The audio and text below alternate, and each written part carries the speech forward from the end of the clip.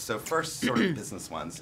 Would starting with each of you, could you tell me a little bit about what the movie is about? Starting with you, Ashley.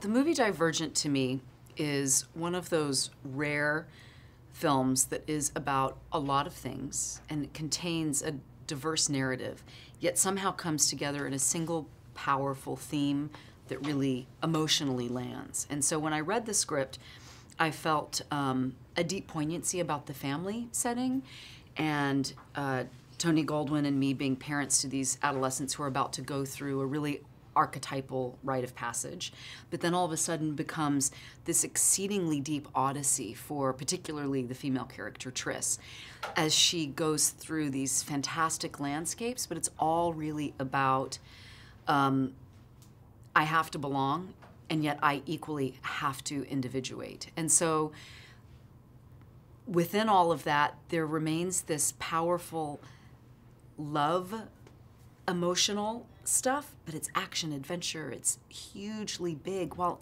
also being intensely personal. It's a really successful film in ways that are unusual.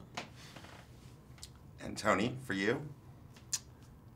Well, for me, Divergent was this odyssey of this girl, Triss Pryor, who is forced to choose between that which is familiar and comfortable and safe, and that being in contrast to this sort of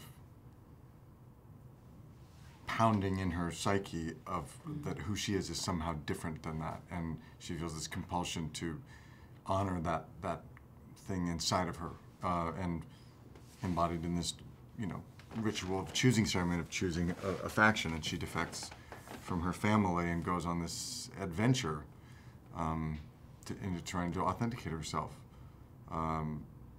And beyond that, it explores, those rites of passage, as Ashley said, of facing your fears in order to become oneself. And also then set in the landscape of a political environment where, after in a post-apocalyptic world, society's been ordered in this very rigid way, where you have to declare that you are one thing, and that's, that's in contrast to human nature, and so that becomes something that Veronica, explores. I think that's so fascinating and relevant, the way that we have this impulse to want to control or pigeonhole people in ourselves, that makes us comfortable, and yet human nature is always rebelling against that. Tell me a little bit about your character, because you're obviously, both of your characters sort of are leaders in Abbey Nation, and I know you're also clearly a father in real life. Do you draw on that when you work as a father, when in the way you related to Triss? Yeah. Well, Abnegation is the faction dedicated to selflessness and service, and the abnegation that Neil Berger created is this sort of Zen-like discipline, but very comforting and wholesome sort of world. And as a result of our dedication to service, we've been entrusted with running the government so that we would avoid a lust for power. And Andrew is one of the leaders of that government, which is under threat because this society is actually coming apart at the seams.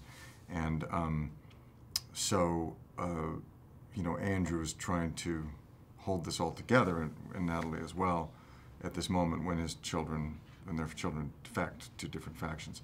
So for me personally, yes, I have two daughters who are a bit older than Triss, but are facing that moment themselves of figuring out who they are and how they enter the real world and what that means for them, and experiencing as a parent my desire to protect them and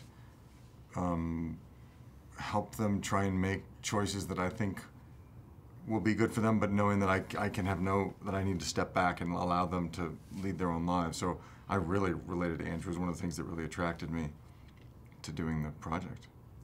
And Ashley, I was just talking to Shailene, and I was thinking when you were cast and when I was watching her, because I'd met her before working on this movie with her, and I was remembering you from like Ruby in Paradise and sort of as you, and I thought there was sort of a lovely parallel and sort of maybe the perfect person to play her mother. And I'm curious both from a sort of a creative acting perspective and as sort of a mentor, what the experience was like. Working with Shailene for me was really sweet and gorgeous and resonant. And if I have the audacity to flatter myself, I did feel like I was speaking with myself 15, 20 years ago. I encountered a young woman who has the courage of her convictions, is very self-possessed and comfortable in her own skin. Shay is an exceedingly gifted actor. She works with raw, organic, intuitive emotion. She's very unself-conscious in her process. And I felt an instant love for her, frankly. You know, just a really instant affection that goes deeper than just, oh, you're someone who's really cool. I hope we can hang out together. And our conversations, like, dropped in right away, as they do with my very best and most sacred girlfriends. Because I think both of you have a thing where, you know, I think she's, at a young age, very concerned about sort of what she does with her fame and how she uses it as a platform, you know, and much like I know you do, and I'm not aware, I'm sure, of Tony, how you use, you know, what you do beyond you for the good piece parts of what you can do. Well, Shay has that awareness already, and I came to it in my career later. Now, it was absolutely a part of who I am, and when I first told a family friend that I was going to come to Hollywood and, you know, sort of ditch the Peace Corps in order to be an actor, and he said, well, what's your plan? And I mentioned all the social justice service work I was going to do while being in acting school. He said, well, are you going to go save the world, or are you going to be an actor? So it was a part of my drive, but I didn't actually step into the social justice space formally until I was like sort of 10 years into my career. And for, you know, whatever reason, I was in kind of a dichotomous either or place. And, you know, what I see in Shay is that she is already integrated. They're wrapping me up. And I don't want you guys to have our day to be any longer, but thank you. I could sit here all day and talk to both of you. Thank you. All right, Eric. See you later.